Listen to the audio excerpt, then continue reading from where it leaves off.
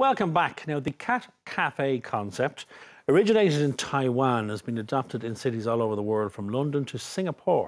And cat lover Georgina O'Neill has been trying to get a cat cafe off the ground in the capital for many years. But she recently opened her doors to the Cat Lounge. It's in Dublin Smithfield, and if you're a feline fan, you won't need much persuasion to pop in, like I did. Have a look. Beautifully done.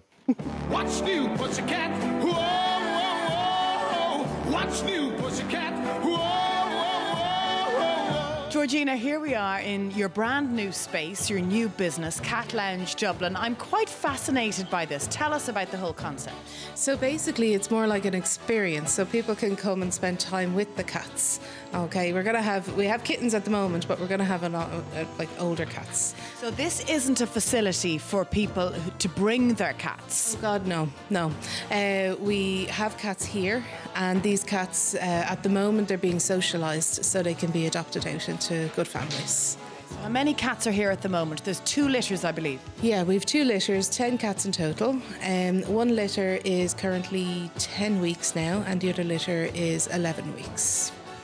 I think it has to be said, even if you're not a cat person, these kittens are just ridiculously cute, aren't they? Oh yeah, absolutely. Like, people lose their reason outside looking in, you know. You see grown men melting at the window looking at them, you know, it's amazing. It's kind of therapeutic. It seems like a very relaxing space, almost akin to a spa-like atmosphere, isn't there? It is, and the amount of people leave here with smiles on their faces is unreal, and people have said that they needed this, you know, they needed to just come in and chill with the cats. And the cats, they could be hyper and playing, or they could be sleeping on top of you, you know.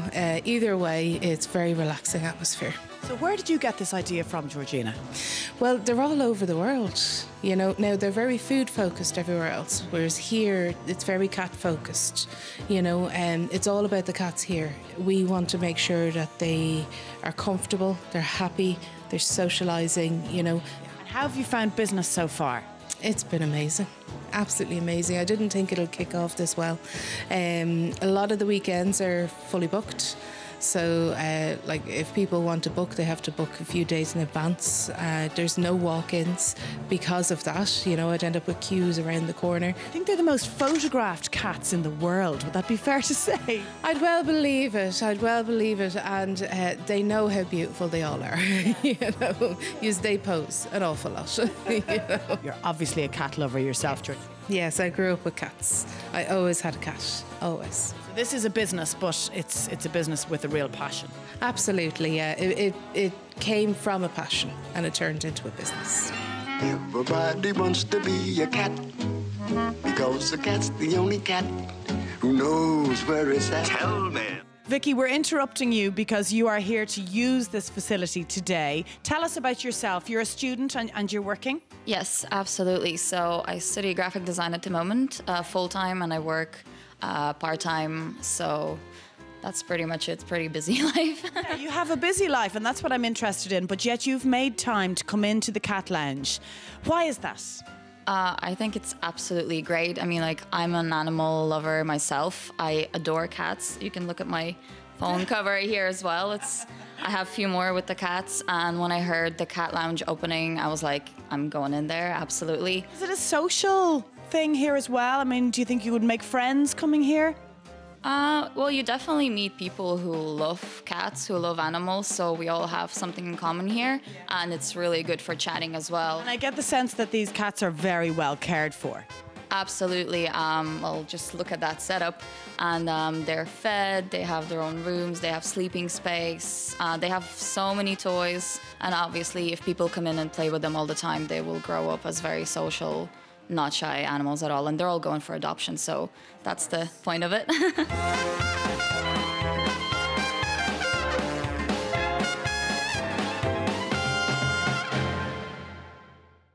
I think that's very sweet. Are you taking a trip to the Cat Lounge? Would it be for any of you? It's busy.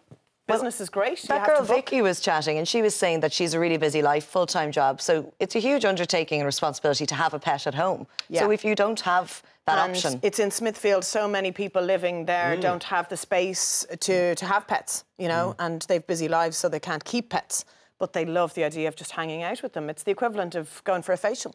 Yeah. It's like And it's supposed to be very therapeutic, hanging out with cats in particular. Simon, we're booking you in. Yeah, if anybody's thinking of a Christmas present for me.